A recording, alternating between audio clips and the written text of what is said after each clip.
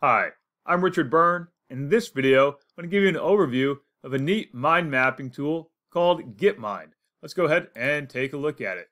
You'll find it at gitmind.com, and in this window, I'm already signed into my account.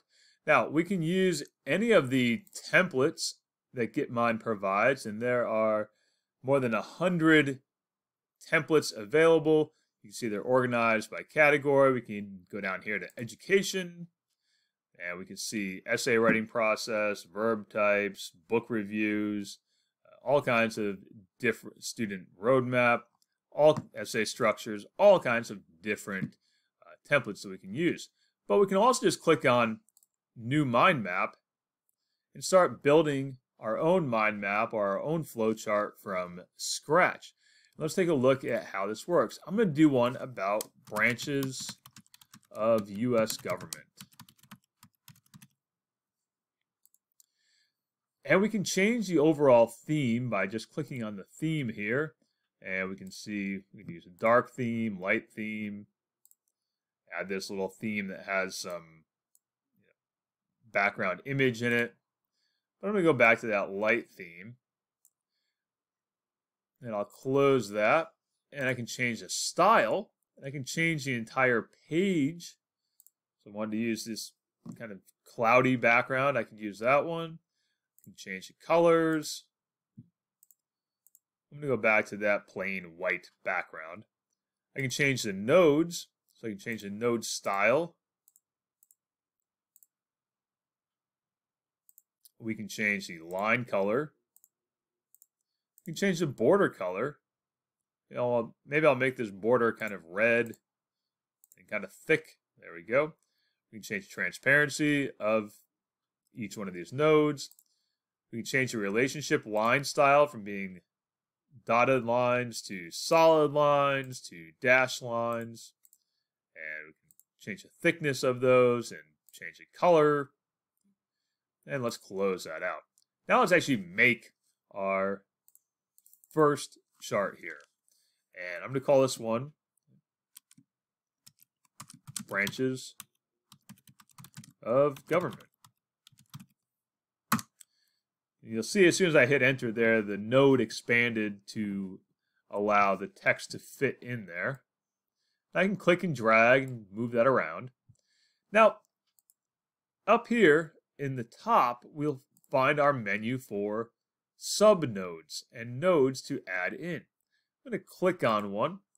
We'll see it's try to put in a branch topic. Now, if I don't like it in that position, I can just click and drag and move it.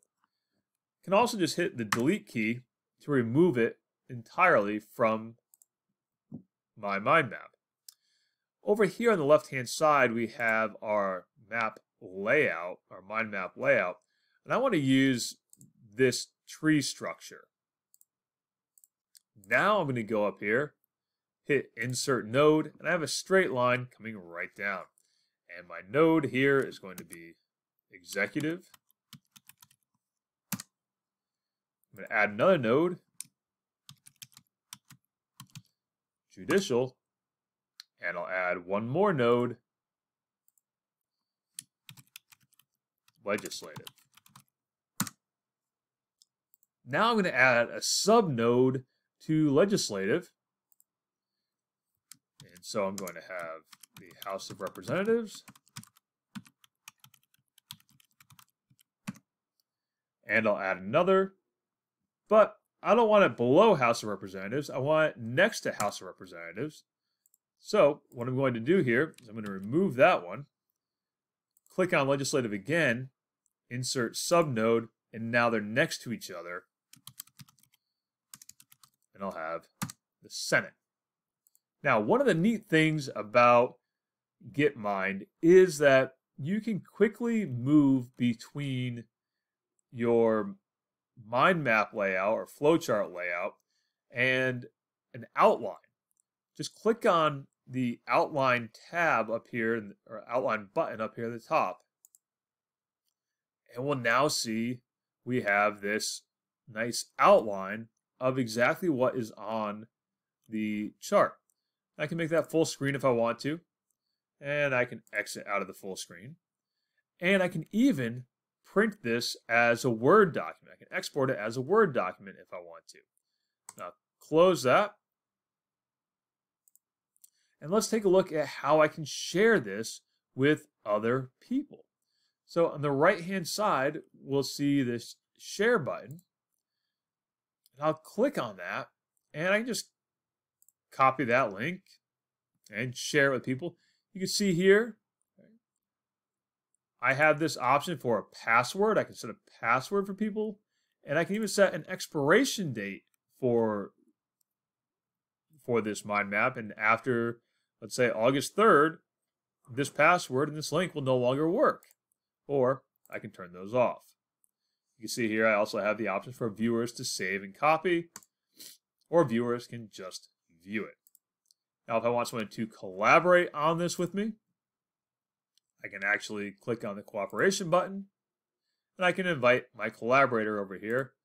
Let's invite my friend Mason, and I'll just send him a little email to work on this with me. You can see there, we also have the option in our cooperation to just use a link and a code as well. So that's a short overview of Gitmind.com. I think it's a nice little tool for creating mind maps and flowcharts. As always, for more tips and tricks like this, please check out freetech4teachers.com or subscribe to my YouTube channel.